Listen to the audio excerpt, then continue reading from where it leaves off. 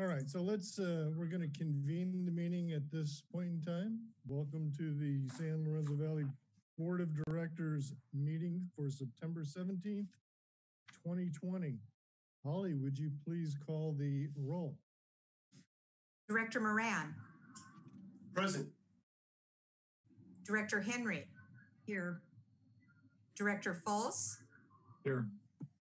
Director Ferris. Present. President Swan. Here. Thank you, Holly. So let's see, do we have any additions or deletions to the closed session agenda? Staff has none. I don't know about district council. None from me. Okay, thank you. Now, hold on a second. Before we go any further, we have a staff member who's in closed session.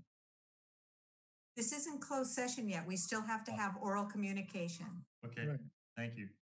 Okay, so next up is oral communication regarding the items on the closed session agenda. Do we have any comments, communications about anything on the closed session agenda?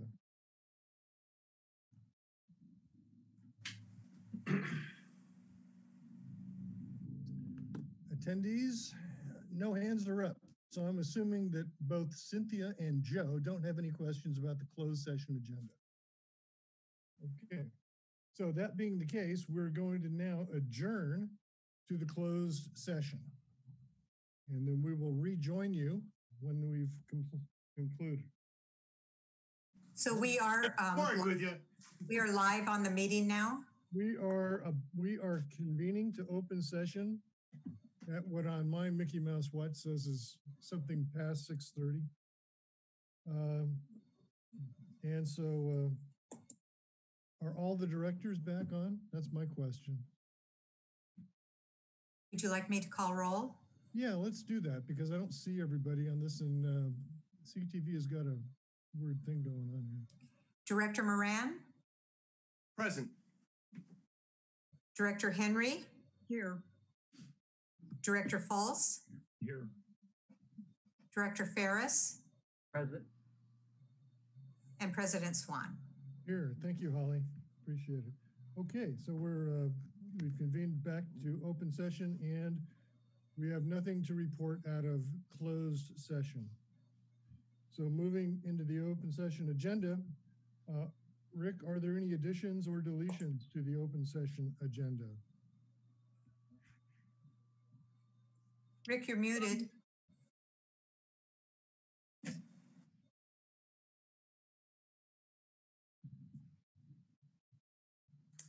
Excuse me, Chair Swan, I have no additions or deletions to the agenda. Okay, thank you, Rick. At this time, then we will entertain oral communications from any of the public that's called in, and you can comment on any subject you wish to that's not on the agenda. So, and I can't see. There we go. We've got, looks like we got 10 attendees. Do we have any questions or anything, any comments from anybody on any items not on the agenda tonight? It does not look like it. Okay, we'll come back to the panel. All right, so moving on to Rick, take us into item 8, unfinished business. Thank you, Chair Swan. Item 8 is the CZU wildfire operational update. This will be an oral update. We did not get our final engineering reports in time for the agenda, but I will give you an update. I am pleased to tell the board as of today, we have 0 customers out of water. Staff has worked continuously since the fire to get all of our customers back in water, and as of today, we have 0 customers out of water, and we have about approximately, I think, 462 connections with a do not drink, do not boil notice. We have one area that we have detected benzene in, and that is the Riverside Grove area, North Boulder Creek. And ongoing sampling and flushing appears that we are minimizing that contamination, but much more sampling will be needed in that general area. I do believe that affects 62 customers, if I have my zones correct in front of me. Since we met last time, we have found additional damage. We had a registered professional forester come in and assess the trees and vegetation around the district's Lion Water Treatment Facility, which encompasses the treatment plant, Lion Tank, Little Lion Tank, and Big Steel. A significant amount of trees were deemed necessary to remove due to either trunk or root damage. There is fire underground that is burning roots, and then there are some trunk damage that required a considerable amount of more trees to remove.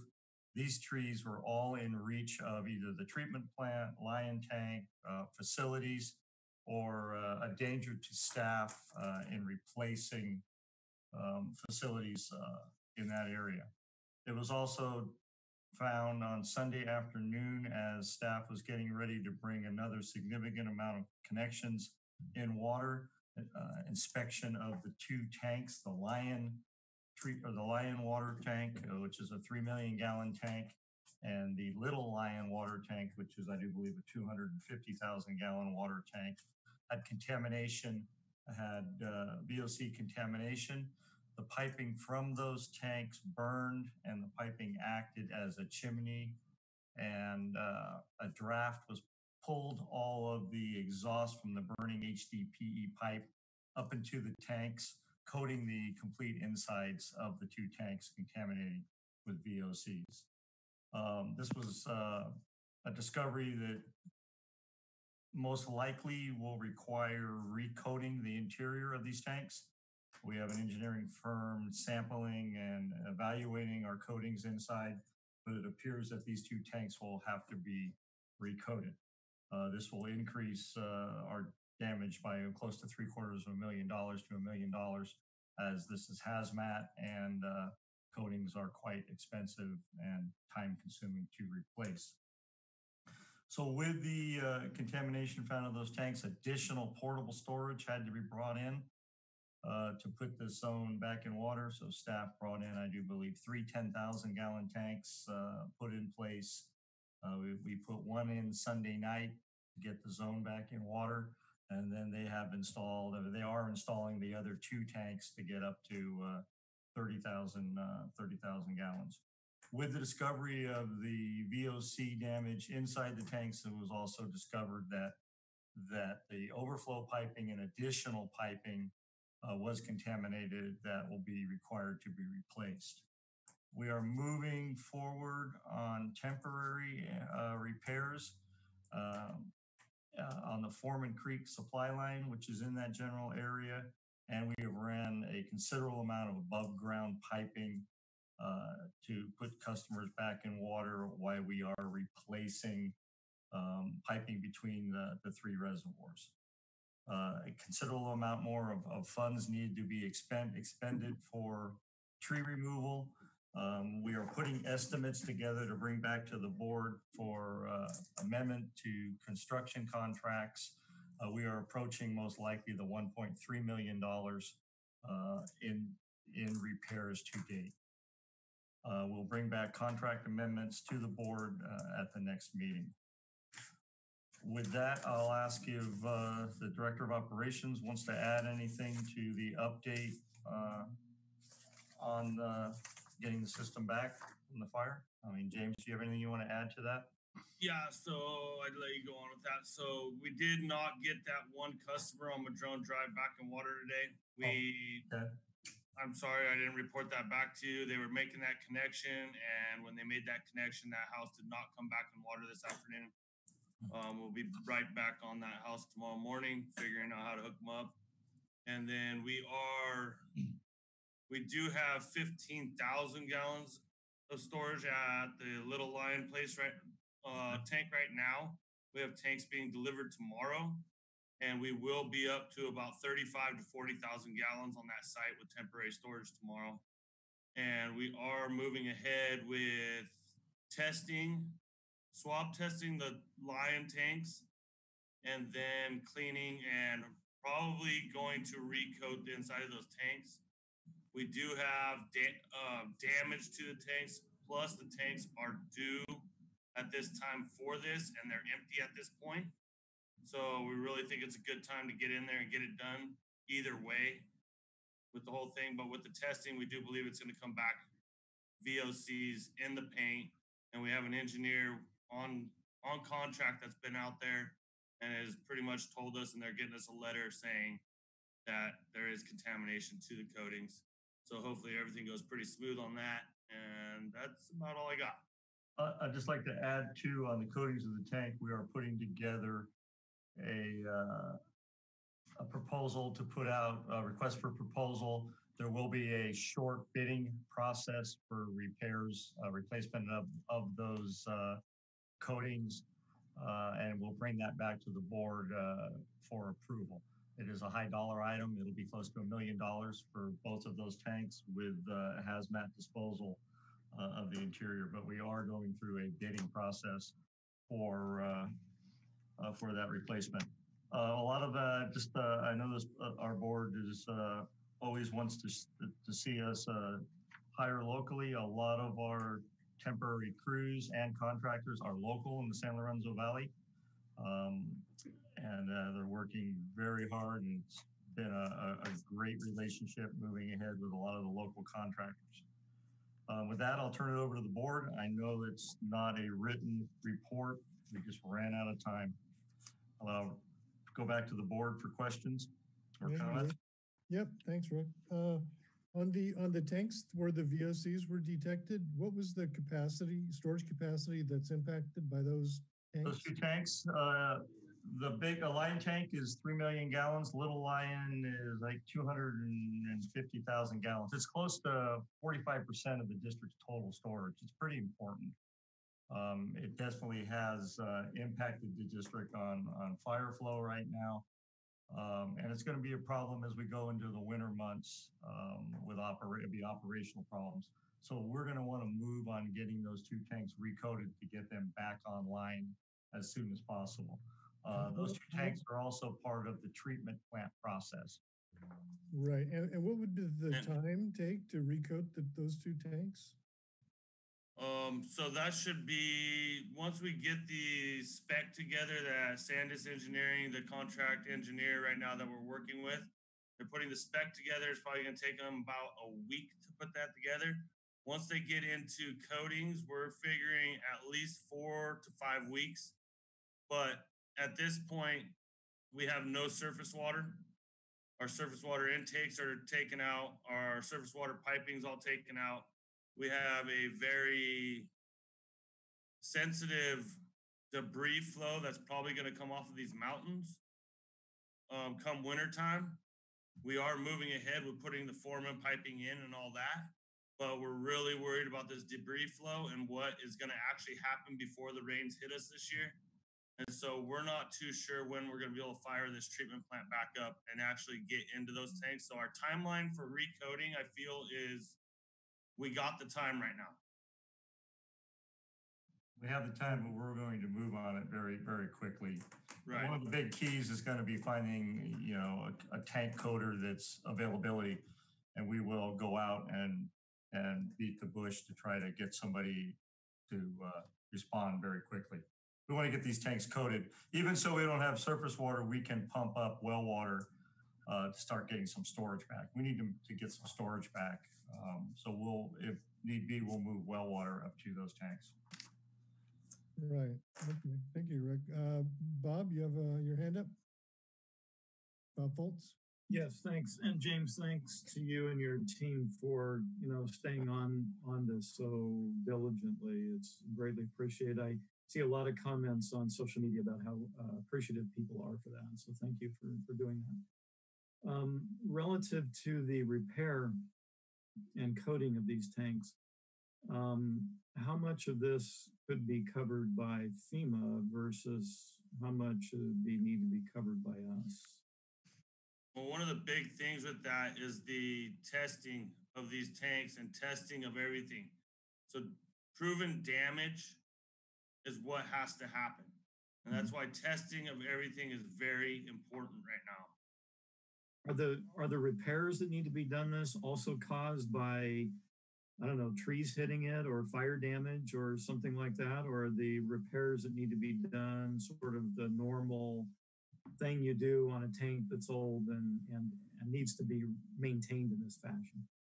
So none of the tanks were damaged by falling trees or anything like that. Our damage is from piping, chimneying the well, I can't even say VOCs at this point. We haven't tested them, but they piped and chimneyed the soot and black residue into these tanks, and they are just fully covered in this black residue. So now the testing is to begin. You mentioned that there were repairs. I think Rick mentioned there were repairs that need to be done. Are those repairs different than just recoating the tank? Yes, we need to replace the piping going up to the tanks because the piping. But it's not a repair. It's not a repair on the tank itself. Not a repair on the tank itself. Oh, okay. No, sorry, I misunderstood. On the recoating, there's two approaches on this. There's the FEMA approach, which we feel pretty comfortable that we will have coverage. But the district has also, district council and myself has also had an extensive meeting with our SDRMA, our risk manager, and the district does have pollution and contamination coverage that most likely where one left off, the other one will pick up. We haven't drilled down to the total coverage yet and with SDRMA, but we do have pollution and contamination coverage. Okay, well, of course, but I'm just getting a sense here of what we've got to cover this outside of our own reserve. Correct. So thank you for that clarification. Lois, you had your hand up next? Yes. So James, do you blast the inside of the tank to take off the coating and all the junk that's got on it? Is that how you get rid of it? The first thing that'll happen, from what I understand, talking with the hazmat team that's getting ready to come in next week at some point after we get our swab testing from our engineering group. First thing I understand they're going to do is they're going to pressure wash the whole thing to get rid of the hazmat of this soot and black grime that has collected in the tank. And then from there, what I understand is they'll sandblast everything, encapsulate and sandblast everything, capture everything, do a vacuum out and a clean out, and then they'll recoat the inside of the tank. Okay, and as for the debris coming down and affecting surface water, does anybody, I mean, I've heard we're going to have a dry year, then I've heard we're going to have a wet year, and nobody knows. But this definitely affects Santa Margarita Groundwater Agency and things we're talking about. And do you think it'll be at least a year before all of that stuff gets washed away, or what? Because we're going to be using groundwater and we're going to reduce the level of our groundwater. Yeah, I have no timeline on how long that would take for that to happen. It's going to be a wait and see approach, and we hope that as soon as the heavy rains are over, it's the County of Santa Cruz will take the lead on debris flows from the watershed. And as soon as the heavy rains are over early spring, we'll have Foreman Creek back online, and Foreman Creek can put out a significant amount of water from past winters, we know. And our plan is to get Foreman Creek online as soon as the heavy rains subside and we can get in there. You know, the first rains are going to have a lot of debris, and pretty much we'll let that go by. We will be using the Fall Creek intake because Felton's only source of water in their system is surface water. We can pump water, well water up to Fall Creek through the interties. But if it gets really critical we can always rely on the well field heavily, and we can always go into a stricter conservation to get through those real heavy winter months. So the restrictions on Felton water, is this considered an emergency that lifts some of those restrictions? I'm sorry, Lois, say that again. Well, Felton, we aren't supposed to be using their water at certain times. So is this an emergency that lifts those restrictions? Yes, this is a federally declared emergency, and this is emergency mode for the district. We are more than fully allowed to use that emergency intertie at this point. Okay. Thank you. Thank you, James and Rick. Thank you, Lewis. Lou, you're next up. Rick, I have a question for you. You mentioned the harvesting of fire damaged trees. Are we looking at trying to convert some of those fire damaged trees into board feet and do some cost recovery there? Yes. Any idea on the magnitude? I do not. We're still, we do have a forester and James that are working with the local mills to discuss possibly selling that timber, the down timber that we have stacked at one of our storage yards right now. But yes, that's your question, yes. Very good, thank you. Thank you, Lou. I don't see any other hands from the board. How about, look, can I say something, Rick? You can, absolutely. Please, thank you. Go right ahead. Is that tree removal is going to happen up around Lion's Tank? That's what I'm understanding.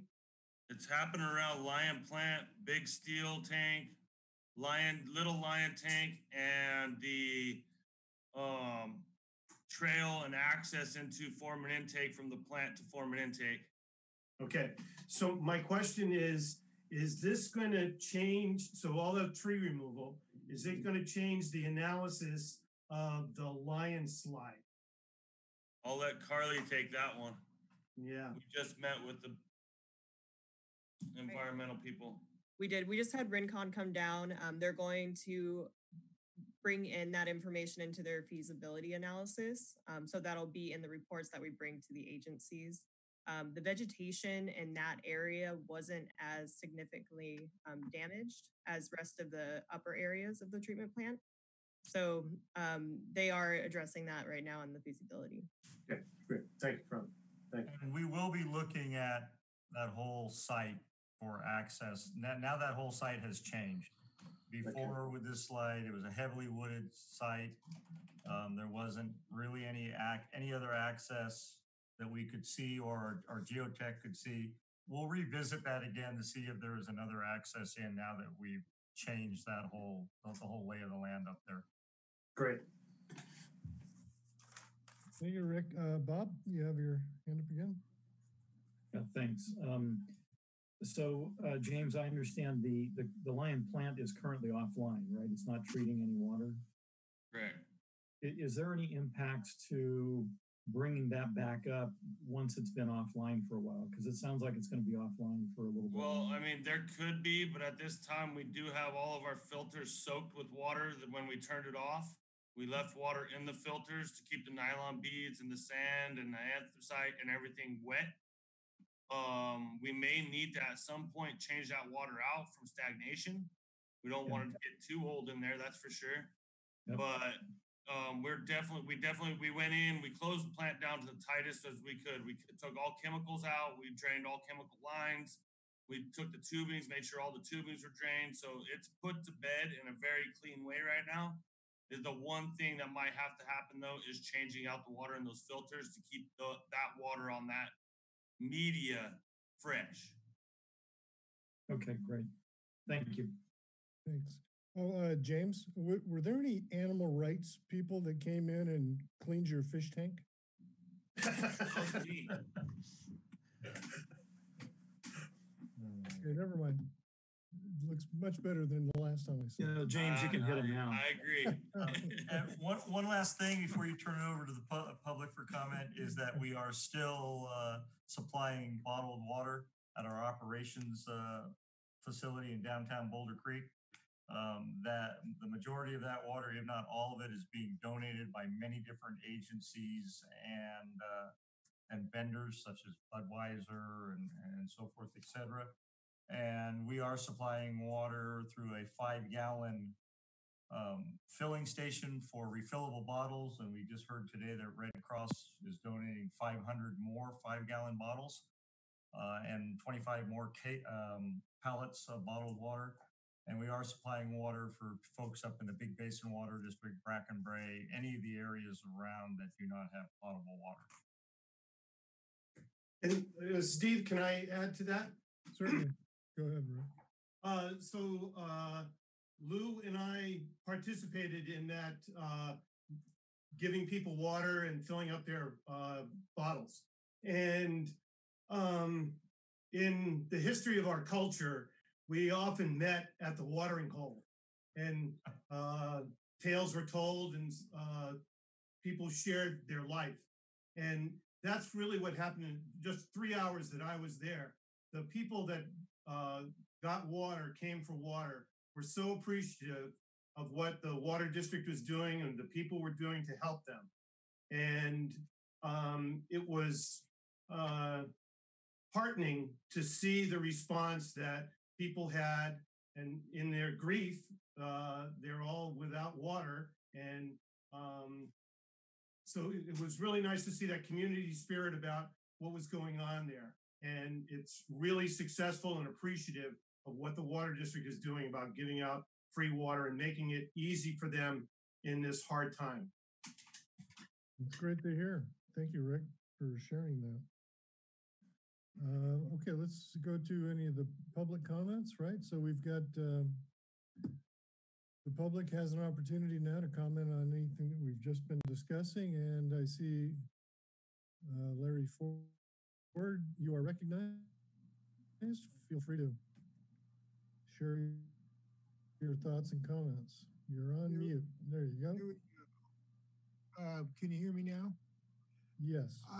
I have two questions. I'm concerned about the possibility of wintertime flooding, mud flows, landslides, and debris flows. And I'm wondering whether there's been any kind of preliminary assessment of where those risks are.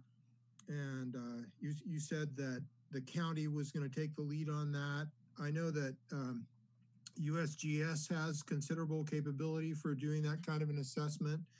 And I think CAL FIRE does some related assessments. If I could answer that, Chair Swan. Yes, the County of Santa Cruz is taking the lead agency with CAL FIRE. There are many high-level meetings. Our staff spent several hours today in discussion. The Director of Operations has been out on the watershed with county watershed folks and public works folks. The county is extremely concerned about debris flows on all of the streams, and there is a USGS report out that kind of outlines a lot of that. They're not saying potentially debris flows, they are saying debris flows will be coming. They are looking at additional evacuations along the streams, and they are looking at a huge outreach program for people to be prepared to leave their homes before winter storms. And they are installing a network of rain gauges and early warning devices to warn people. The county is taking this extremely serious and has thrown a lot of resources on it. They have many concerns about people repopulating in trailers, coming back into areas where there's no power, no cell service. There's a lot being done. It's just in the beginning stages, but every agency in the county is working on this, and including the water district. So there'll be a lot more to follow on this winter. Great, thank you. Thank you very much. I really appreciate all the work that everybody's doing on this. Related to that, Rick, I'm worried about another fire. We still have 2 months to go in the fire season. Have your fire management consultants done any kind of assessment of the risks, especially like on the, the east side of the valley for another major wildfire that could develop there? Maybe Carly could speak to that because I have not been involved in any discussions on that. Right. So Panorama has switched their gears to work on post-fire with us, but they are still working on the entire management plan for the district.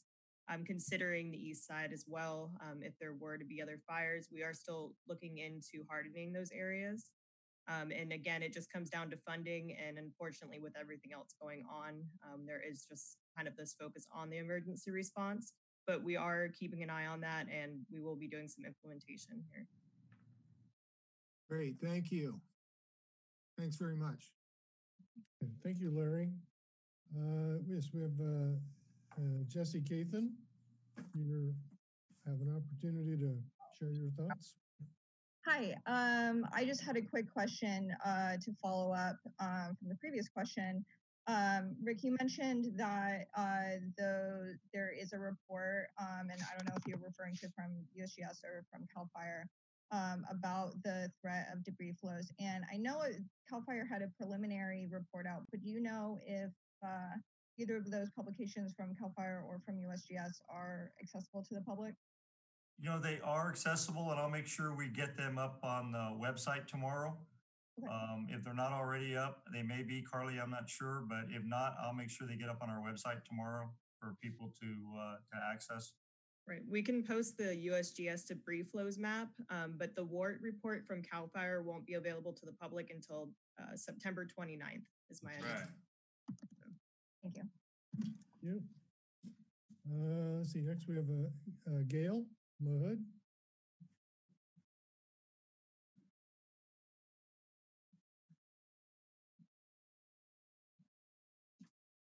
Go ahead, Gail.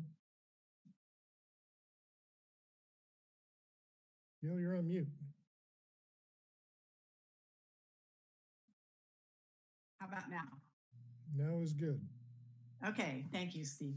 I just wanted to follow up on that previous question and really encourage the district to put the USGS report on the website and encourage all of our ratepayers to take a look at it. It's actually a very detailed report that allows you to look at every single watershed and the risk, whether it's low, medium, or high, for the hazard for mud flows during high intensity rain events. And these were developed based on the degree to which areas were burned, the slopes, the soils that were there. And the good news for the district is that actually the hazards in a relative sense are for the most part low because in most of our drainages, because the watersheds are small. So the amount of debris that's there is not a lot. But the Foreman Creek drainage is one that actually has a moderate hazard. And so people should really be aware of where their houses are with respect to downstream of the moderate hazard areas on these maps. The other thing I'd like to say is that we know from previous fires in these kinds of settings that the effects of debris flows in terms of recovery of the watersheds are on the order of 1 to 2 to 3 years. So I think we can't hope that we'll be I was going to say out of the woods, but that's not the right thing to say, that things will be fine after next spring. I think that we can expect to have repeated debris flows, obviously of smaller volume, that will continue for at least another year and maybe 2. And I guess one question I would ask is, are there ways to, once we get the worst of the stuff off the mountain, that we can construct things that catch some of that debris that will come down if you rebuild the Foreman Creek facilities? Thank you, Yeah, Gail. we haven't addressed that.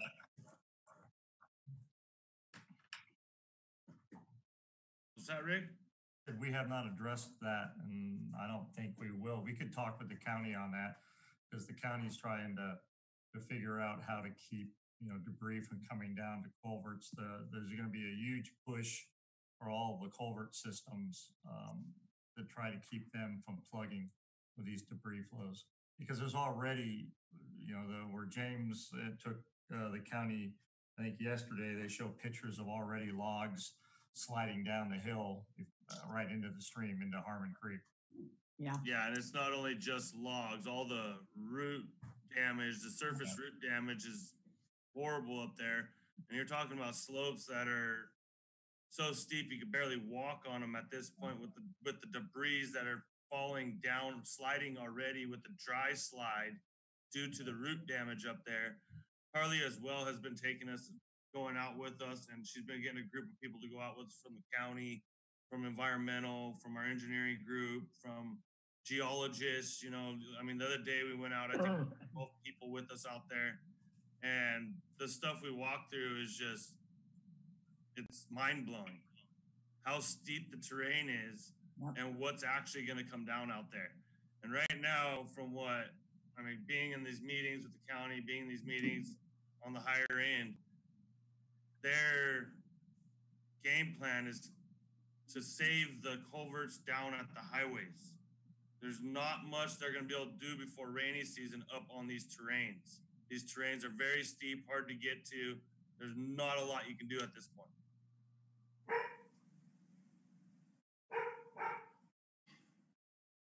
Okay, Gail, did you have any further questions or comments?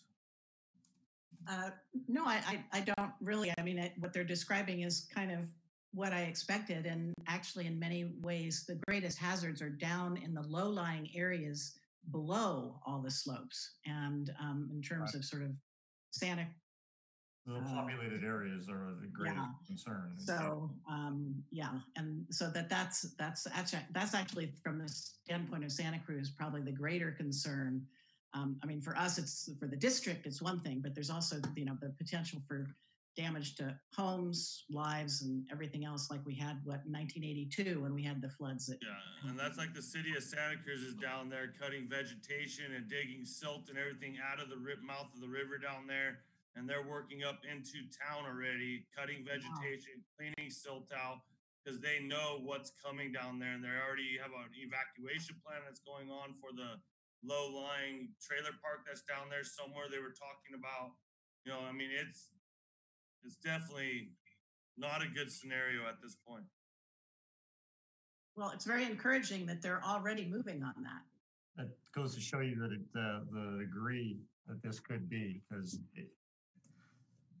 I don't think most people will realize that how serious this is. There is a lot of down timber and damage in the watershed. Okay, thank you, Rick. Thank you, Gail. Okay, next we have Joe Cucchiera. Feel free to ask a question or share a comment. Thank you, Mr. President. I have a question. At the last online meeting, it was reported that there were 50 of the 90 samples had come in, and I've been trying to check the site every day, several times, and I'm not seeing, to use an example, for example, in locations 3, 4, and 5, the last samples were either like in location 3 was September 3rd, location 4 was September 4th, location 5 was September 7th. Where are the remaining sample data showing? I know when you've been making changes in lifting the unsafe water order, you've been posting, as best as I can see, you've been posting the data related to where you've been lifting, but I'm not seeing where the rest of the data is being posted. Maybe someone could say where that is. I don't think that has been posted yet. And correct me if I'm wrong, James, our meeting would state today we were posting tomorrow. Nate said that we haven't got that last sample results that we've got back. We haven't got posted yet. Again, it takes a week after we take the sample to get all the information back and get it to be posted. But usually, Joe, as soon as we get it, an approval from the state. After they review, we get it posted. So I be patient, and it's got to be coming out very shortly. The full report. I was referring to Joe, can you give me a second? Yeah, the full report is being compiled, and we're getting all the data points in there. Right now, the stuff that's been being posted is for lifting and for being able to get these neighborhoods back in water and get them off the DND, DMB. And all the other data points are being put together, and we aren't approved from the state yet to release those. And that's in review by the state now. And it should follow a map. We're trying to get a better mapping of each individual sample.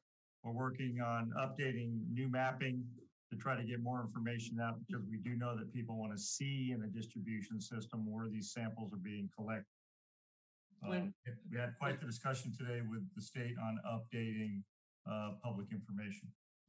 Because I was referring to at the last meeting, or the last online session anyway, you said that you had posted the 50 of the 90 you had done, and you were continuing to do more sampling. And so I said that was back on September 9th. So I thought you would have the remainder of those by now, right?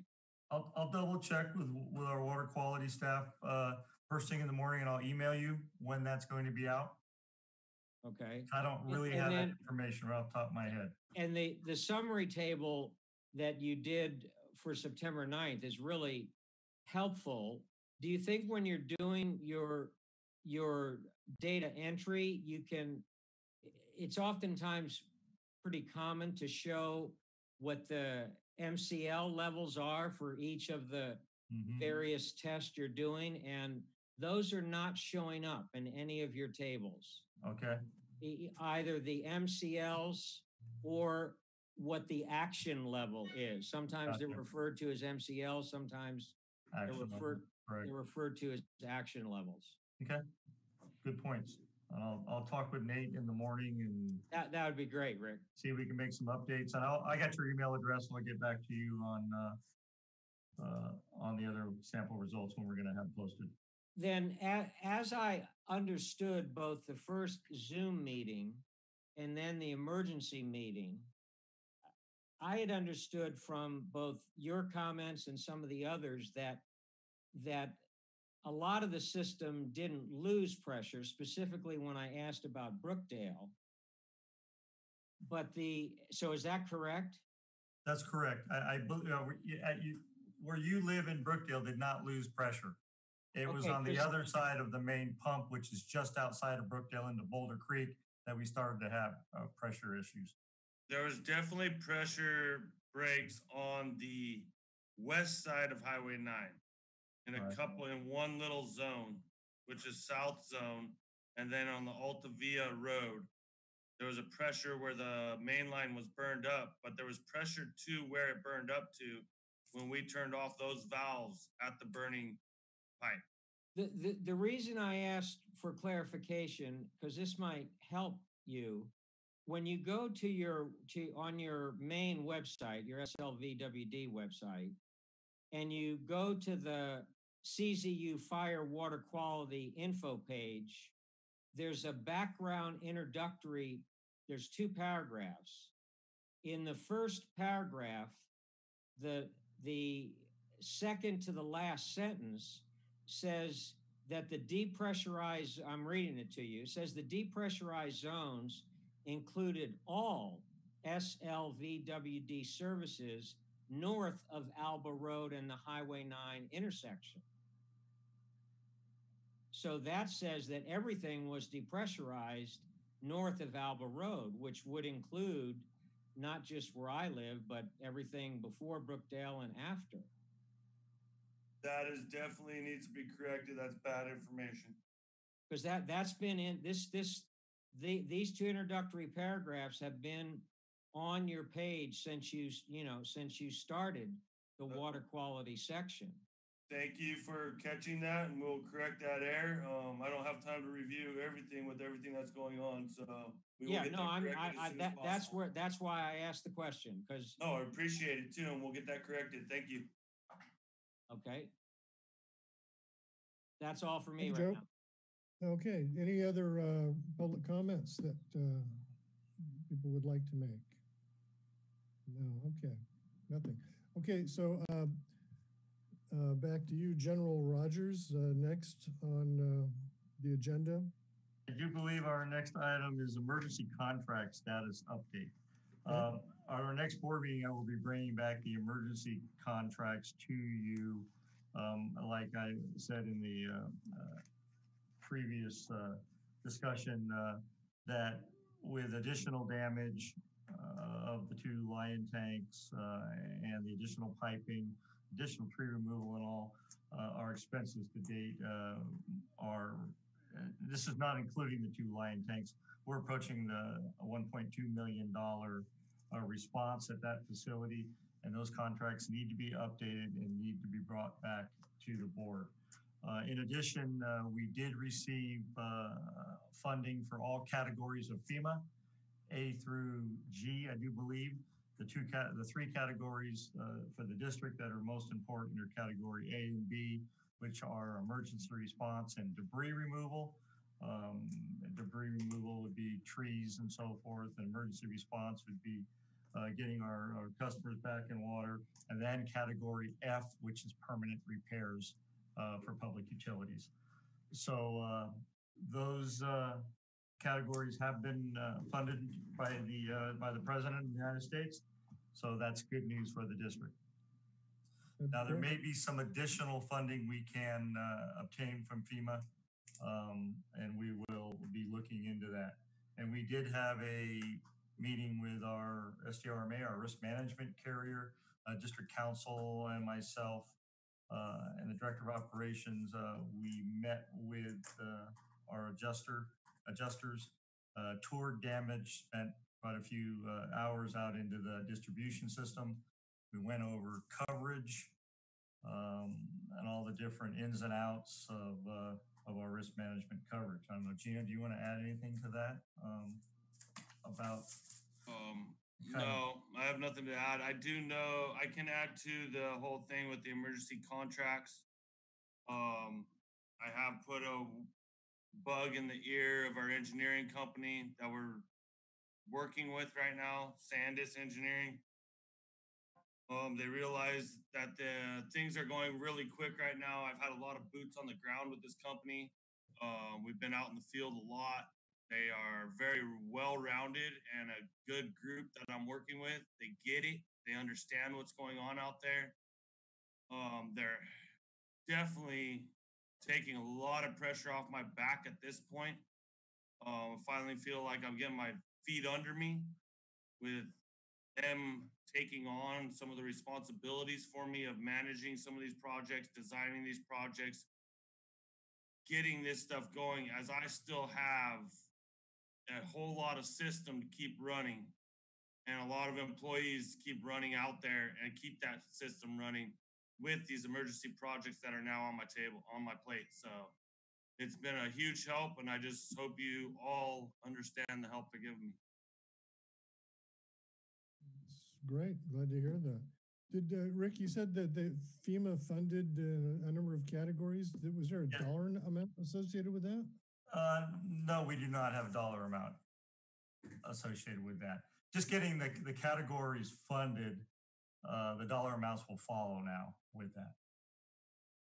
Okay. And they have not been out to do something their... that Sandus will be helping with. So the discretionary design and get the information for these projects and start going out to bid. We'll start getting numbers. We'll know what the final project's going to cost us. I see. Okay. So I was just curious because Stephanie had said we had about 3 million in cash when we started this whole thing. And it sounds like we've burnt through 1.2 so far. Right. These are the initial response. We haven't really developed, I have some ballpark figures of costs that we submitted early on to FEMA. And my last, including the Lion and Little Lion, were about 12.8 million for final costs. But we're a long ways away from that yet. We still have to talk about design and what we're doing. On the immediate response, we'll probably get close to the $2 million on the immediate response of getting people back in water. when the dust settles, and maybe through the winter with operational, and we may have additional damage that's developed from the winter rains as well. And then I'm not sure how it works on the whole reimbursement from FEMA and stuff.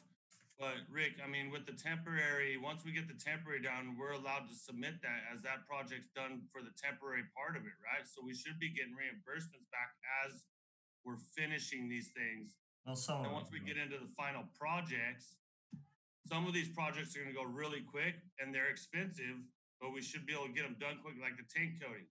You know, it's not going to take that long, and it'll be a final product. And so we should be able to submit for reimbursement right away. And so hopefully we have funding coming in as we're moving into other projects. Well, that sounds encouraging. Okay, great. Thank you. And Steve? Yeah. Well, hang on, Rick. We got Lou's ahead of you in line. Yep. Lou, go ahead. You have your hand up. Okay. Speaking of funding, I have a question for Carly. You mentioned that we're using Panorama for post-fire activities, which I think is great. Are we approaching that $60,000 limit that we had approved for Panorama? Do we need to be proactive to raise that limit? We are. So actually the last call I had with Panorama, they're going to put together a updated scope and we'll bring that to the board once that's available. Including everything you think we're going to need for post-fire activities? Exactly. Thank you. That'll come back when we bring back the other contracts. Okay, thank you. Lou, okay, Rick, you had a... Yeah, my understanding is that with FEMA, their portion is 75%, right? That's correct. Okay, thank you. Except for the category F, right, Rick? Well, category F too, 90%? but there's it's kind of early to say. It's at 75%. And then there's a state share in that, and there's ways that we can petition. It's tough to get the 25% covered as well. Okay. Okay. Any other questions or comments from the board? No? Okay. Let's go to the public here. Joe, you've got your hand up. Gutierrez? Thank you, Mr. President. Has there been any progress or success with the state and federal representatives for petitioning the governor, requesting the governor and the feds for 100% participation in order to relieve the 25% state and local share? Right now, low level. There's been no high level discussion as of yet. We just got all categories approved, so that'll be our next step. I didn't hear the first thing you said, Jim. Rick, just low level discussion with staff. I've had discussion with Bruce McPherson, but not with state and with county staff. But we just got the categories A through G approved. So now we can start, going on to further funding under those categories. A category, because you're talking about category F, I do believe. Yeah, the whole game is, because the district is a separate entity, and we've got, we've got state and federal representatives, both assembly and Senate on the state side, and 2 congressional representatives. We've also got 2 federal senators. Getting in their ear about the district needing 100% assistance, that ultimately, that's a function of the governor making that request ultimately, and our federal representatives hearing that directly as well, so that they petition FEMA and the administration, who ultimately have to make that decision. And given the magnitude of the damage in the district and the costs are rising, I heard you mention this evening another $750,000 for for the tank issue, the 25%, having that relieved, that will, that'll take a big burden off of the district and subsequently off of the, the customers, the ratepayers. Understood. Agreed. Thank you, Joe. Any other public comment questions? No. Okay, let's go back to the next item on the agenda. Rick? As item 8C, CZU wildfire customer relief, I do believe finance manager has a memo. I'll let her kick it off and we'll go to discussion. Stephanie? Hello, everyone. So customer relief. So we had a lot of unique situations happening. We had customers that had either leaks that were in progress that they were in the middle of fixing when they had to evacuate, valid leaks that they came home to that they didn't have an opportunity to deal with. And then we have ones where they aren't able to substantiate the cause. Likely scenarios will be sprinklers were left on or something else was unknowingly left on. The district does currently have a leak adjustment policy for when customers experience excessive water loss beyond their control. Right now, it gives you 50% above your normal usage as a credit back to your account. Rick and I talked to one of the district managers down that dealt with the Woolsey fire.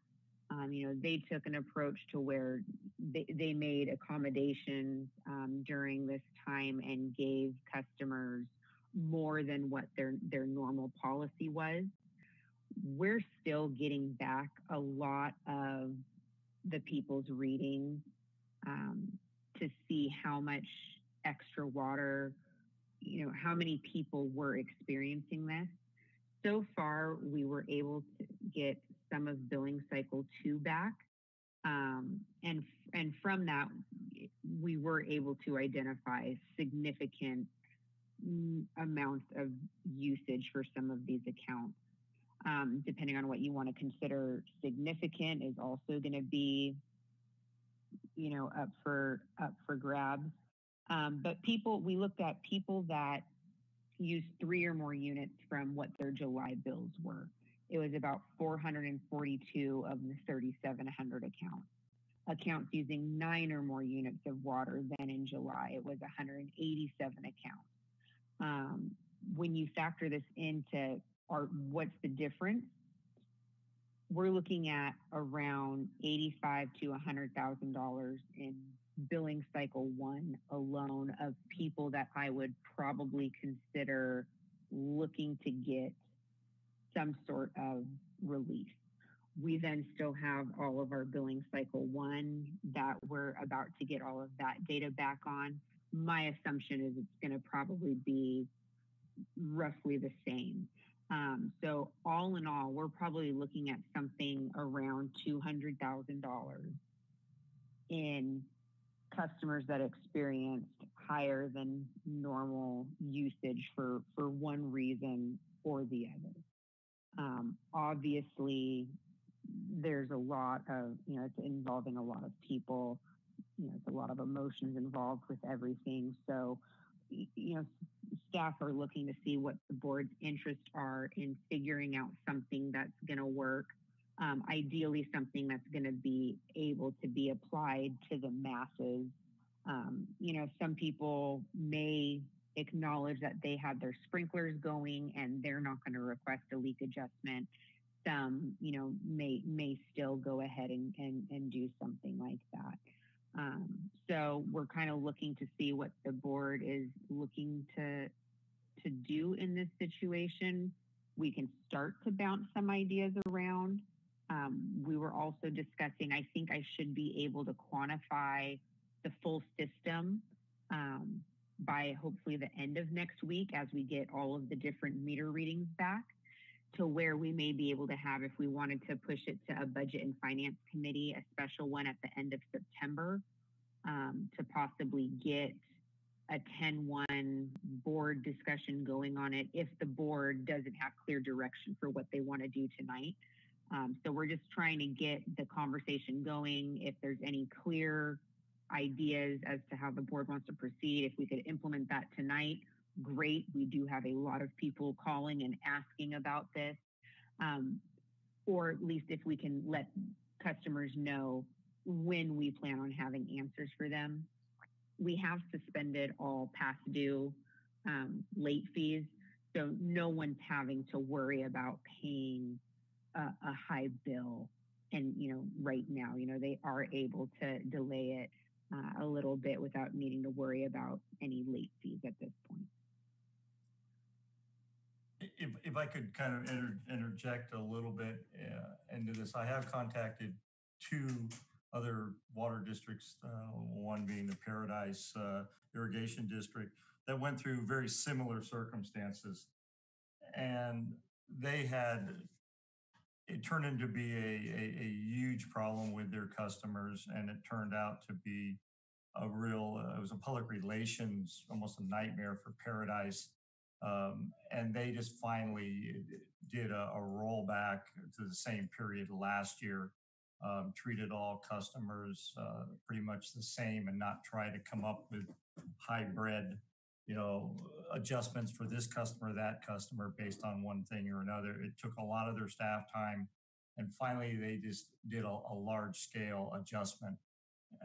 There was a lot of motion with their customers, and it turned out to be a real issue for their district. I would kind of recommend that the board look at doing a large scale adjustment and not try to get into a leak adjustment or this or whatever, and treat pretty much everybody the same. That was just what the inputs that I received from 2 other agencies that went through large scale fire. Yeah, I couldn't agree with you more, Rick. I mean, in a situation like that, I would either take a look at and just bill everybody at whatever their monthly average is. Right. For the last 2 months, and just say that's what your month for August is, or September, whatever month we're talking about. Stephanie or the front office is getting calls now. Our customers would like some type of determination or answer from the district. We could make a decision tonight. Or, if you wish, we could have a special meeting of the finance committee to talk more in depth. I'm not sure that that's needed. It's up to the board. But it would be good if we could move on it relatively quickly. It is an issue with our customers and taking a lot of staff time. Absolutely. I think this is a good opportunity for the board to show its ability to respond, quickly and effectively, and recognizing the situation that everybody's facing. And if the office is getting calls, and I have no doubt that they're getting a ton of calls, then give them something that they can say. So let's see what the other directors have to say. Lou, you got your hand up? Yes, thank you. Stephanie, I, for one, would like to know what suggestions you might have in this regard. I mean, easy application, and it's one of those things where some people may have opinions of, if their neighbor left their sprinklers on, that they shouldn't be getting a break. I think if we're able to do some sort of uniform application, that's definitely the easiest. There's obviously financial ramifications of that, but then also at least make it into an educational aspect as well, so that explain why, the sprinkler use. I mean, part of it, it was a ton of water. When you run the numbers on just this billing cycle alone, it was roughly somewhere around 4-5 million gallons of water, over the period for what we saw as large spikes in consumption. So it's something that's going to be universal. Without a doubt, our valley went through a lot. So if the district is able to show some empathy and give people, what their normal bill likely would have been like, an application like that, I agree, is the most easy to implement as well. My second question would be for Gina. If we do use some sort of forbearance in terms of forgiveness, is there any legal ramifications around that in terms of gifting? I don't see a critical gift of public funds issue here where a policy gets applied uniformly in the wake of a emergency like this. You know, I don't think there are serious legal impediments, but it may be good to get something formal, you know, some kind of a resolution or something to document the action and the reasons for it to help, you know, dot the I's and cross the T's so that it can be justified down the road. Thank you, Gina and Stephanie. And Steve? Bob, you're next. Okay. Yeah, this is a really hard one, and I can just imagine what the folks in Paradise were going through because basically their town was completely destroyed.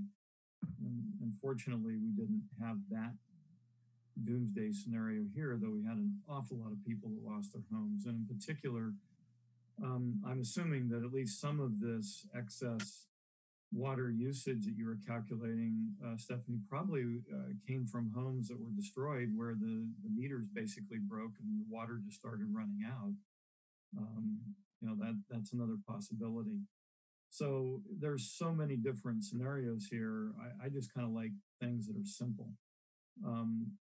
But I do also, along with that, need to comment on a couple other areas. I noticed in social media before the evacuation started that there was a lot of people saying, hey, leave your sprinklers on, you know, wetting your house down because that will protect your house. And I'm sure a number of people did that in the good faith assumption they're taking out an insurance policy basically to help protect their house.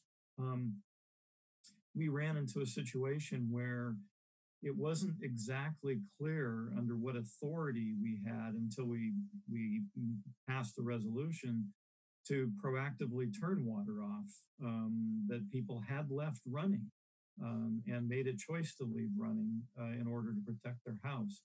So in addition to Lou's questions, I have a question about, is there anything we need to do with our policies, Gina, and to be done under state law and regulations that will make anything like this happening in the future much clearer and much faster for us to respond to? Well, I'm not aware of any law or regulation that requires us to have a policy in advance for this kind of an event. Though, of course, that's handy. You know, if we have it, it makes it easier potentially to make decisions in the next circumstance like this one. And of course, whatever we do here will be viewed as a type of precedent for any subsequent action. But yeah, I don't have any requirement to do that. But I think what I heard you say earlier is that we probably, even if we gave staff sort of a direction tonight so they can start communicating to the public, we still probably need to bring something back that's formal that tidies us up a bit.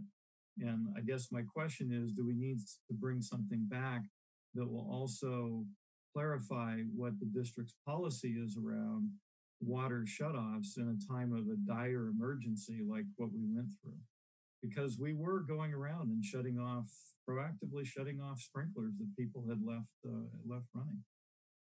Yeah, in response to that, Bob, I do think having a policy related to emergency shutoff going forward would be helpful. So we don't have to do like we did this past time and sort of create the documentation related to the legal basis for that.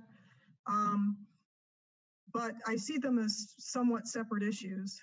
You know, coming up with a policy for customer relief related to this fire and implementing some policies that may be useful for a subsequent fire.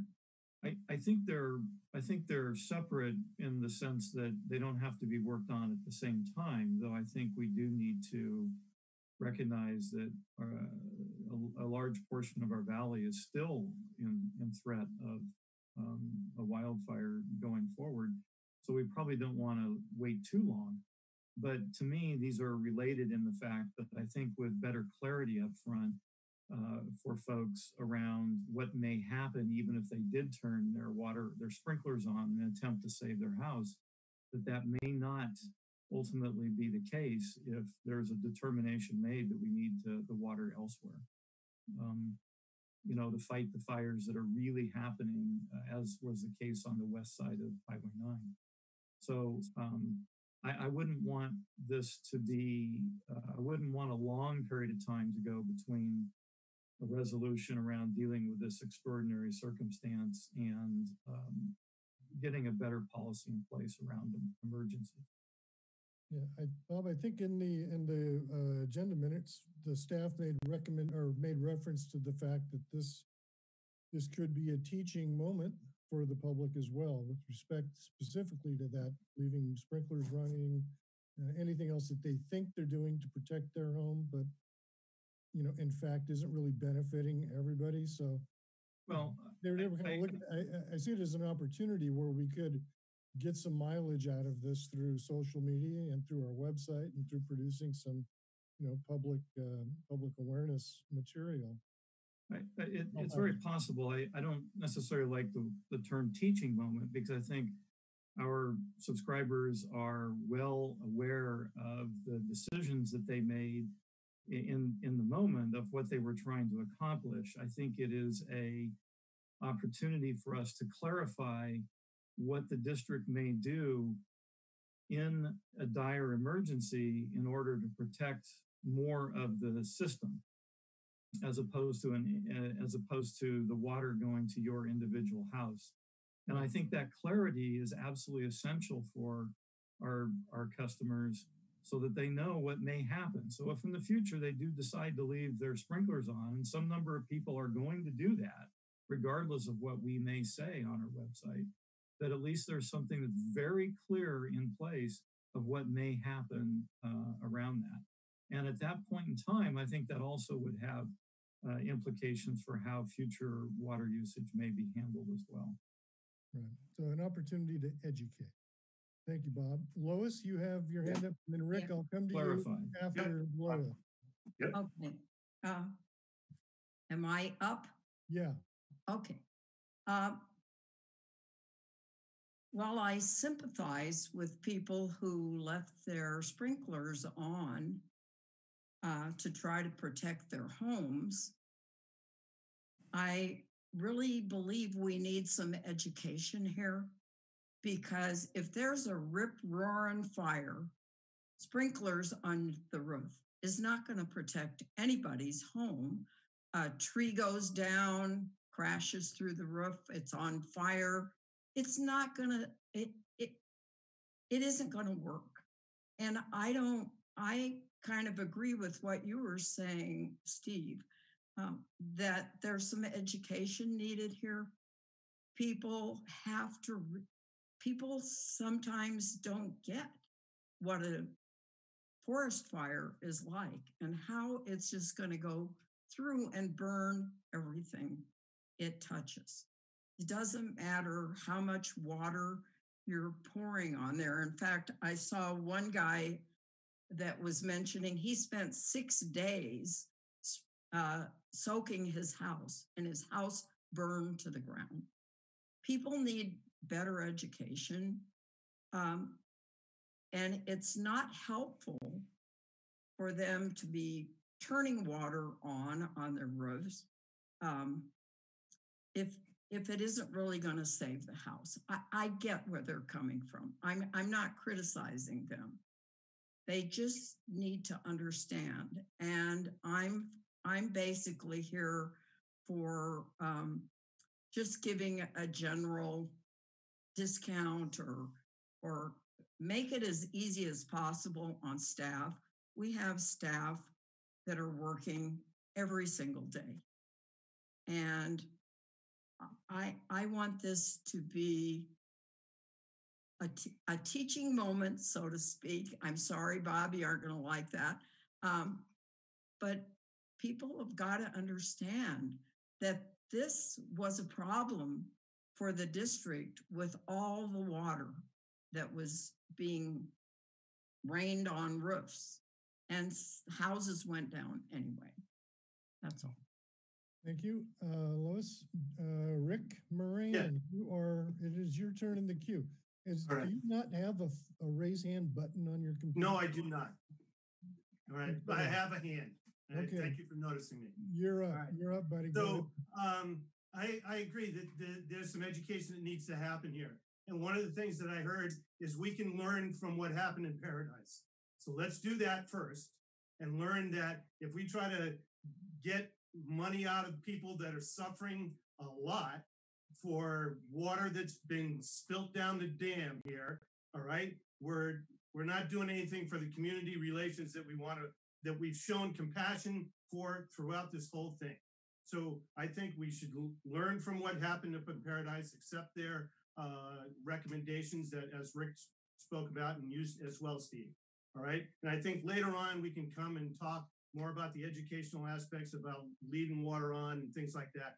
But the people in our valley will share their burden of the cost of this, and they need to put as much of this behind them as possible. And a water bill should not be something that adds to their stress. Thank you, Rick. Yep. Okay, Bob, you're got another follow-up question or comment?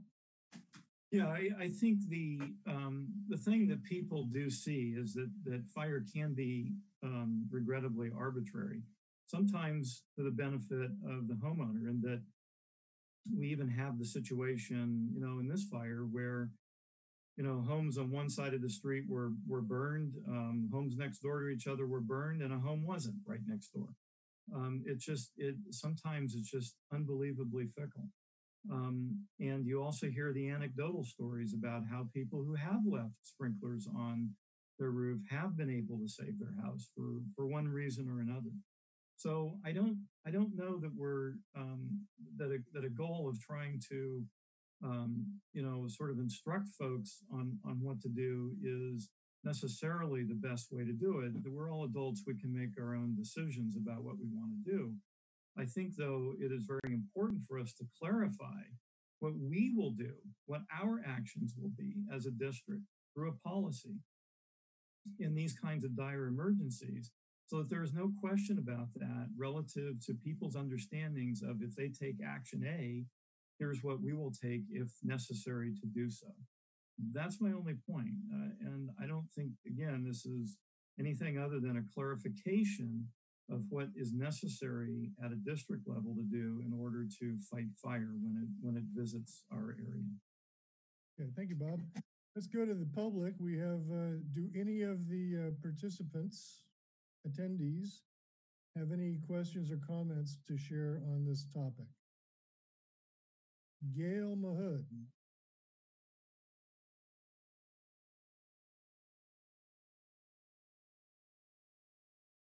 Go right ahead, Gail.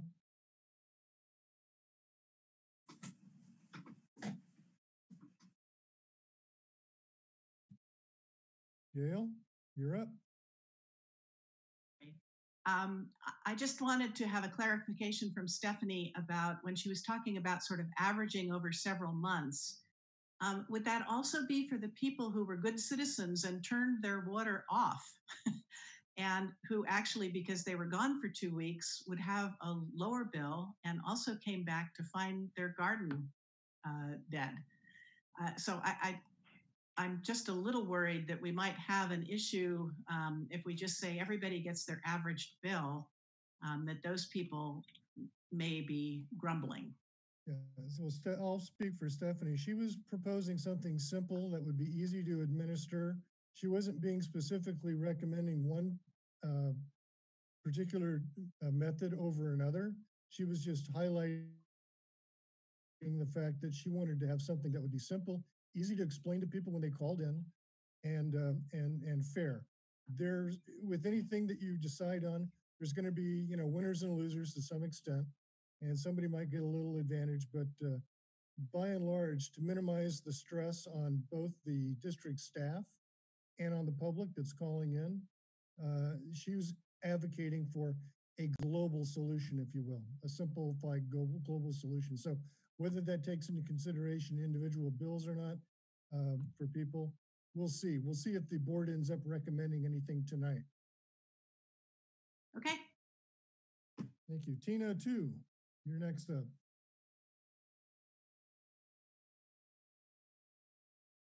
Hi. I wanted to mention that my water was actually used by the firefighters.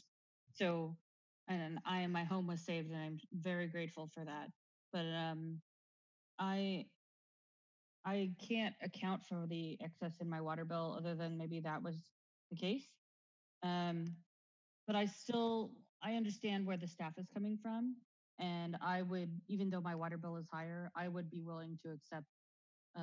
And we've already paid the higher bill, because I think that uh, it would be valuable for the staff to have an easy solution to explain to the public.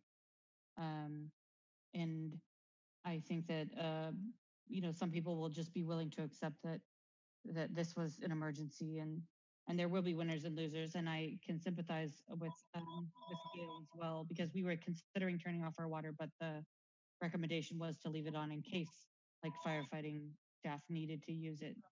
Anyway, so I just wanted to say that, make that comment that even though I'm one of the losers, I agree that there should be a simpler solution so that everybody can be on the same page and just understand.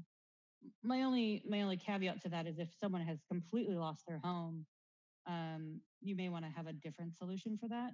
And I don't know how you would go about doing that other than checking the assessment map and discussing that with the homeowner. So that was all my piece. Thanks. Yeah, thank you, Tina. Any other comments or thoughts from the public?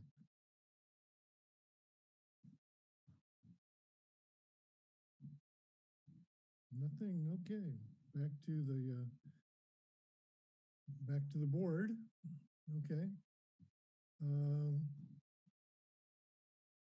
So Lois must be tap dancing because I see her all over my screen. So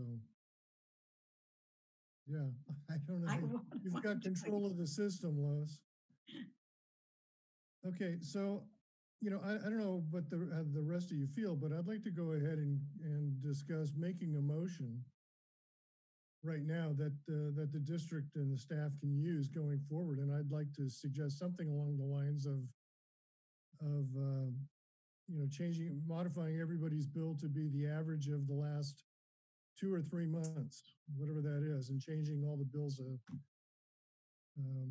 uniformly to reflect something like that. Any other thoughts on that? Bob? Could we make it just their July bill, the same amount as their July bill? I would actually recommend it would be a lot easier for me to be able to take and reverse out whatever this high bill is for them, because some people will have it on this one, some people will have it on their next one, and just make it be July and August are very similar consumption months, to just make it be the same as their July. I do agree though, with the exception that the people that were gone and did use less, I think theirs should remain the same. But anyone that had usage over their prior July bill just gets simply reset back to what their July consumption was. Well, I have a comment on that. Wouldn't it be better to go back to what their August bill was last year instead of just taking July this year? We're going to run into a lot of problems with, we have high turnover of homes. So there's going to be a lot of people that aren't going to be apples for apples. That makes sense. I just want the KISS principle. Keep it simple. Yeah. We want to keep it very simple so we can explain it to our customers. Yep. Right. We don't want to complicate it. And it sounds like Stephanie's got a good plan that she feels comfortable in implementing. And I think that's the way we should go. Okay. Sounds good. Okay, so I don't see anybody else, directors. So I'm just wondering procedurally here, do we need to make a motion, or does Stephanie have direction, or? I think we need to make a motion. I think we're going to need, council's going to want us to have a motion. Okay, Yes. so Steve, could you verbalize that motion and I'll second it? Okay. Sure.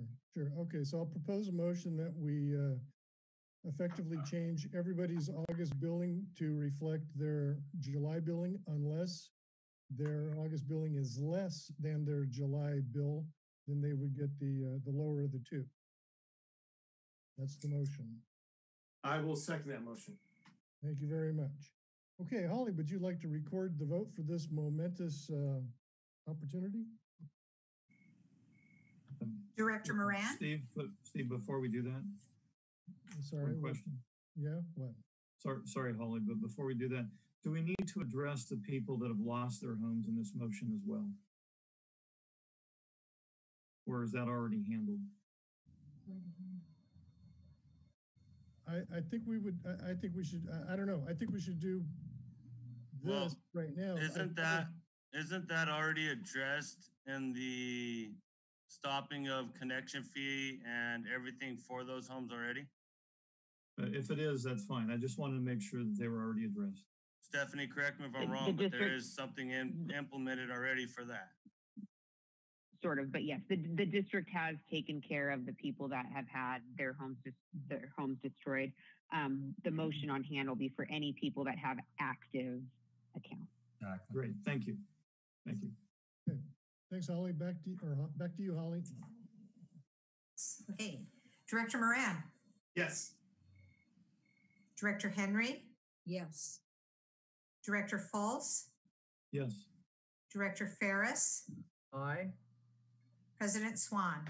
Yes. Motion passes. Thank you, Holly. Okay, Rick, back to you. The new business item 9A, surplus district property, resolution number 3, 20-21. I'll ask district council to present this item to the board. Okay, can you hear me? Yes. Yeah. Okay, great. I'm just flipping between screens. This item is one that's coming back to the board after prior consideration. It actually has 3 different pieces to it. I guess I'll start with the policy itself. What you have presented here tonight is a policy for the disposal of surplus real property. This was previously presented to the board for discussion on July 16th. And at that time, the plan was to bring this policy back to the board for approval along with kind of a package providing for disposition or identifying various parcels for surplusing and putting them in kind of the buckets for disposal under the policy. I don't at this time have all of the various properties detailed out in a resolution for purposes of putting them in the bucket under the policy, but would like to move forward with the policy itself because that will help with the disposition of the Manana Woods well site. So now I'm getting to kind of part 2 of this item. The Manana Woods well site at 0 Kings Village Road in Scotts Valley was previously designated as surplus by a resolution of the board back in March. And the reason this is coming back to you for redesignation is that it appears that the property can be sold in a way that's mutually beneficial between the district and Scotts Valley Water District, and that qualifies it for exempt surplus treatment under the policy that we've proposed. And it would streamline the disposition process for that parcel because it would allow, if this parcel gets redesignated as exempt surplus, the district could negotiate directly with Scotts Valley without going through a process of offering it to other public agencies and housing developers and so on. So that's the second part of the item that's in front of you. The third part is that we're recommending that the board appoint me to serve as a co-negotiator with the district manager in connection with a possible sale of the Manana Woods well site to the Scotts Valley Water District. And you'll see the resolution that's proposed is attached to the agenda item. It's resolution number 3, 2021. It addresses the reasons for the policy and the redesignation of the Manana Woods well site. And then it attaches as an exhibit the policy that was previously presented to the board. So if you choose to adopt the motion, it'll approve the policy and redesignate the Manana Woods site. And then I would request, if the board agrees with the recommendation, a separate motion to appoint me as a co-negotiator with the district manager for the disposition of that parcel. Would those be two different numbers then? Well, the resolution will take care of the policy and the redesignation, and then I would just request a motion. No number, just a motion. Okay. To designate me as a co-negotiator. All right. Okay. Thank you. And well, and I make a motion that we approve resolution 320-21. Lois, hang on. We have the opportunity for discussion amongst the board. Oh, sorry. and then we got to let the public comment as well. All right. Sorry. No problem. Got carried away. I want to wrap this thing up too. So, do we have any comments or questions from any of the board for Gina or Rick or anybody, or Lois, since she's on camera? I am. Yeah, you are. You're occupying my full screen right now, Lois. I'm sorry. I'm just lucky, I guess. No questions from anybody on the board that I see. Here, I'll just make a statement here. I agree that we should try to sell this to our neighbor water district, San Lorenzo Valley, Scotts Valley, excuse me. And we share interests with them in the Santa Margarita Groundwater Agency, and we should work together as much as we can in a mutually agreeable and maybe profitable way for us. Yeah, thanks for your input. Okay, Bob, you have a question or comment? Yeah, I agree with what Rick says, and then typically in any kind of deal like this, there's value for both parties. And I believe that, the parcel that we have has value for both parties, and hopefully this will all work out right. I think Gina and Rick have done a great job in putting this together. And so I'm looking forward to moving this along. Thank you, Bob. And any other comments from any director? Member of the board? No?